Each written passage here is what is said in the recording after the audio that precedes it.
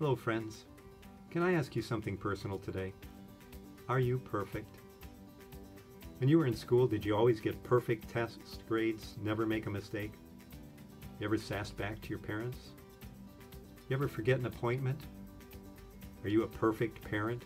Always did the right thing with your kids? You know, we make a lot of mistakes in our lives.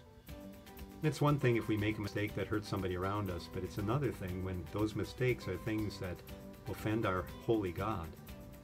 When that happens, we fall under a curse.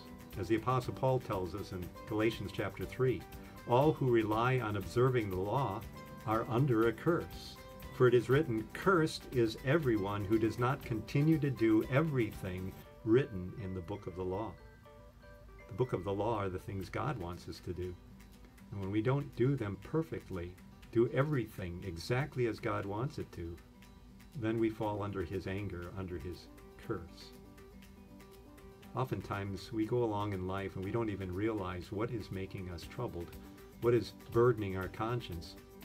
And sometimes it's just this very fact that we are under a curse and we know we make mistakes, but we don't know what to do about them. A couple of verses later, Paul tells us how we can regain peace. He says, Christ redeemed us from the curse of the law by becoming a curse for us. For it is written, "Cursed is everyone who is hung on a tree." You know what that tree is. It's the cross that Jesus was killed on. But He was killed on that cross. He died on that cross because God's curse was upon Him. Not a curse that He deserved, but a curse that we deserved. He took our curse upon Him, and when He did that, He took away God's anger from us. He freed us from being afraid of God. So we don't have to live afraid if we make mistakes because Jesus has taken away the curse. Through faith in Jesus, we can have perfect peace with God and live in that peace each day. Let's pray.